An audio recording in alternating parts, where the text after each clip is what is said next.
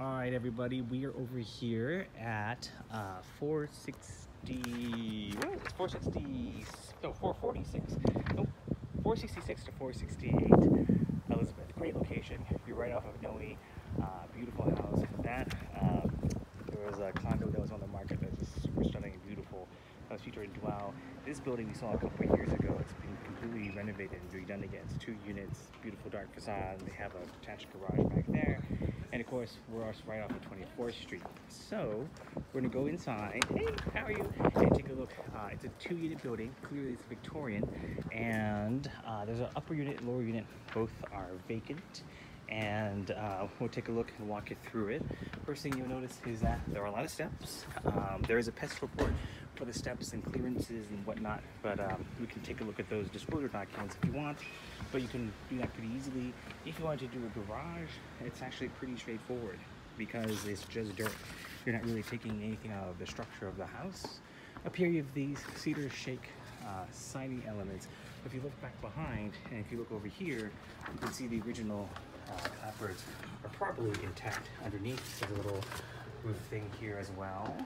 So over here you've got some of the original millwork and detailing that's really nice, and you got more of that shaker, or the shakes. In here, really like the original floors. It's either the Douglas fir or the yellow pine. You've got the pressed wallpaper. You've got at least 10'3" or 10'4" ceilings. Let me measure it again. Got my little measuring tape. Nice medallion there. Nice bay window. Let's see, 10'2" is what we're seeing here. You've got some nice skylights, and you've got sort of a nice open design. You have the classic parlor, of course, a double parlor that is, and you've got really beautiful hardware there and hinges. Here you've got that classic. Here's a small room over here.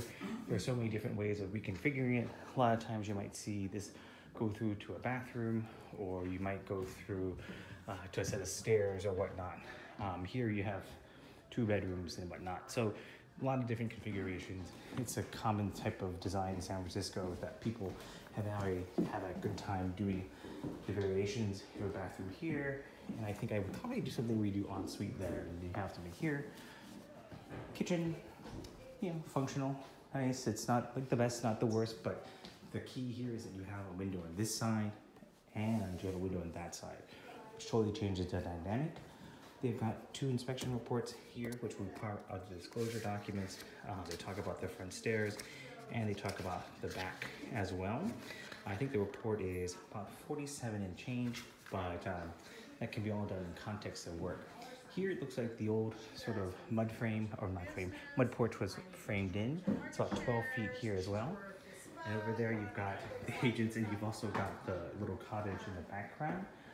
We'll go over there in a second. So yeah, just really nice and quiet. Location is great. We'll go down here. It's nice, easy, and breezy peasy today. We're gonna go down this way. Hello, hello. So we've got the deck back here, nice and detached on the sides. You've got this structure in the back, which is really cute. It's about 12 foot by 8 foot, or 8.5 feet, which is nice.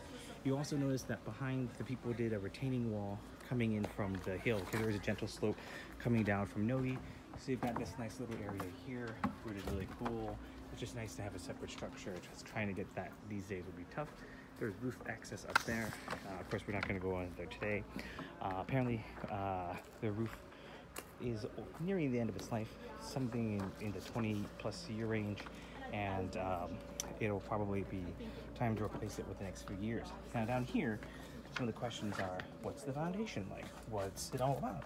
We'll see the old bricks here, and then going in here, this little service room, access room, you'll see that they have done the concrete. They've done some bolstering, they didn't bolster, but they did some concrete here, water heaters there, and then you've got concrete poured here and probably a footing back here. So they have done some reinforcing. You can tell because probably the paver bricks from the foundation are here as a decorative element now. Let me close that up. Nice thing here, we're gonna go in through, I guess, the side door. We tried to come in through the front door, but it's all right. You got this breezeway, so a trades entrance. So you know what? Let's go this way. So you see a nicer part. Or maybe, let's see, is it open? Yep, here we go. So let's go in the front way. So down here you have the 2 gas meters in a a nice little cabinet as well, the 2 meters as well. You've got the 2 panels. These look to be relatively all right. At least they're not the Federal Pacific brand, which is good. So let's go in. The lower unit here. One of the nice things we like is that at no point the legal minimum ceiling height is 7'6", and very back there in the kitchen it's 7'11". Otherwise you have 8-foot ceilings down here, which is nice. You got a little pane window there already, closet as well. This is easy to lighten up. A lot of recessed lighting or whatnot. Here the kitchen can be done. Maybe put it here, maybe put it over there. Got the older style heater as well that could be changed out relatively easy. They still make machines like that now. Kitchen is, well, you know what it is. You've got laundry, so that's really nice. I probably think this is the old chimney from upstairs, so you probably get rid of that. Probably there was a chimney at the back of the dining room or double foyer, and they had probably a coal burning stove. And then down here, apparently because there were floor joists repaired and here replaced. And then here you've got bathroom. Same thing, highlight, delete, change out. But it's all here, the services that is. And then over here, you've got kind of a, sorry, really skinny. Yeah, it's actually a bedroom, they claim, right? So, yeah. And here, even here, the ceiling height is, what's the ceiling height here? It is 8'3". For me, I think I just opened this up and opened that up as well. Maybe taking this space over here, make this a kitchen and dining area or family area as well. Darker, but you don't mind because it's, you know, you watch TV or whatnot too. Coming out here, going, hey, hey Jason, and then we're back out here. So that's the end of the tour. We'll go this way, this way again, and then we're out this way. So yeah, both units offers are on the 26th, and yeah, it's a really, I think it's a good building with lots of opportunity, some challenges of course, but nothing that is completely unique or bizarre or out of the line, because it is one of the nicer examples of Victorians here in San Francisco, in a great neighborhood as well. All right, that's enough for me. It's Kevin Ho signing off. More tours, Kevin and Jonathan.com. Thanks.